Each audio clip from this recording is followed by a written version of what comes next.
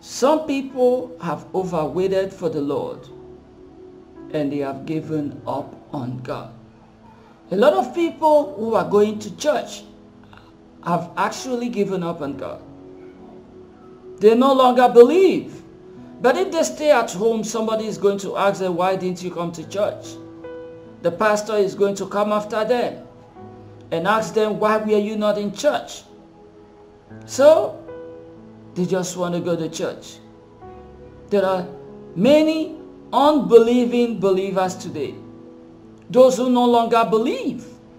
Those who have given up. Some of the children we dedicate in church are not from God.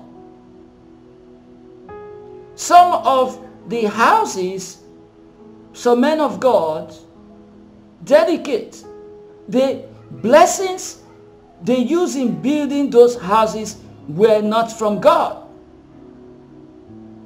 For instance, in Africa, especially in Nigeria, scamming everywhere, internet scamming. People no longer want to work.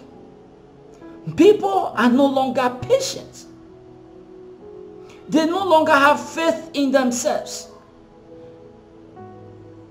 A lot of youths who go to church today, a lot of them are into internet scamming.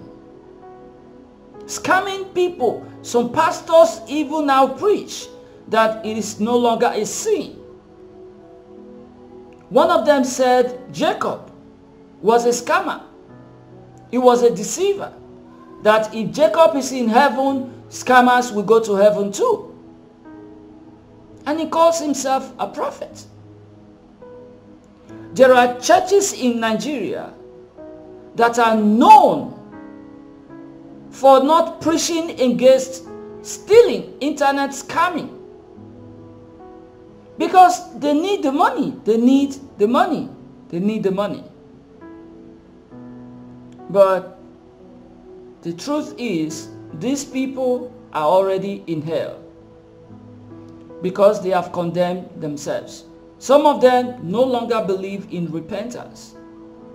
Brethren, it is in the midst of the tribulations we will enter into the kingdom.